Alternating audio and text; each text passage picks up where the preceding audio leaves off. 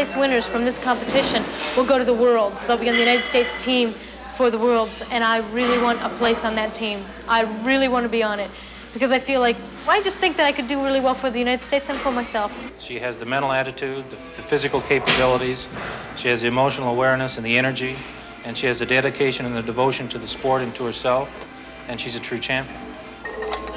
Pam Meister of Santa Monica, California, is recognized as pound for pound the strongest woman in the world. Weighing in at less than 105 pounds, Pam can lift well over 3 times her own weight in the deadlift. She's the current National Women's Powerlifting Champion and is working day and night in preparation to defend that title. Few minutes, I want you to think of nothing. Just listen to the sound of my voice. I'm only going to help you. When your fingers feel the cold metal, you will feel more strength than you have ever felt.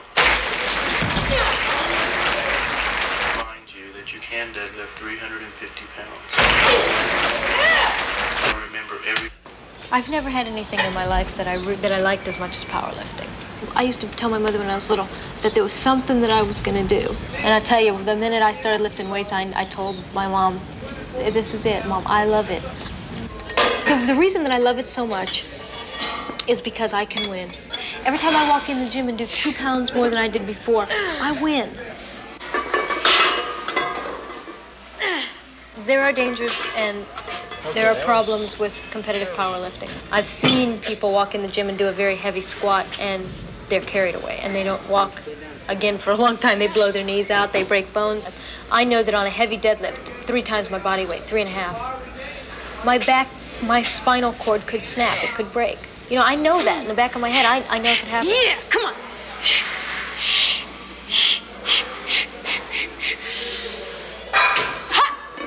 What?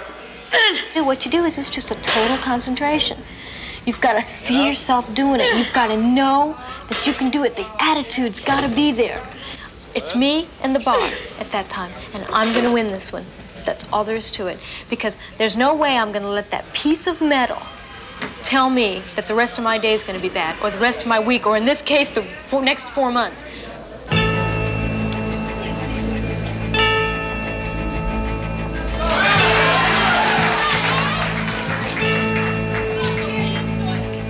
In powerlifting competition, the athletes must strain to lift as much weight as possible in several categories. The competitor with the greatest overall total wins.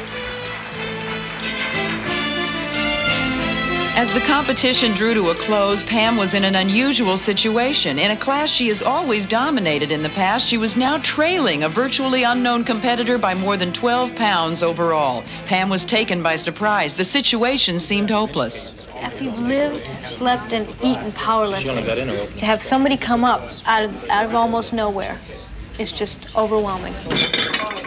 I know every time I enter one of these meets I can be beaten, but still, somebody was going to beat me at my game. I was scared to death. I hated the fact that somebody was going to beat me. I had to look at her and think, ooh, I hate you. I won't let you do this to me, and I won't let it happen. I had to take my and my and against myself. I had to start competing against somebody else. It was just like take my psyche and kind of switch it. I hated her. I didn't hate her personally. I hated the fact that somebody was going to beat me. There you go.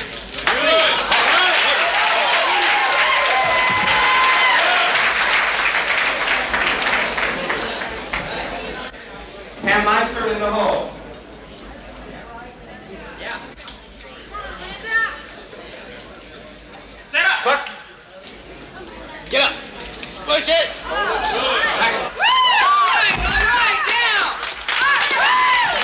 I wasn't going to take a first place unless I did something, unless I pulled it out.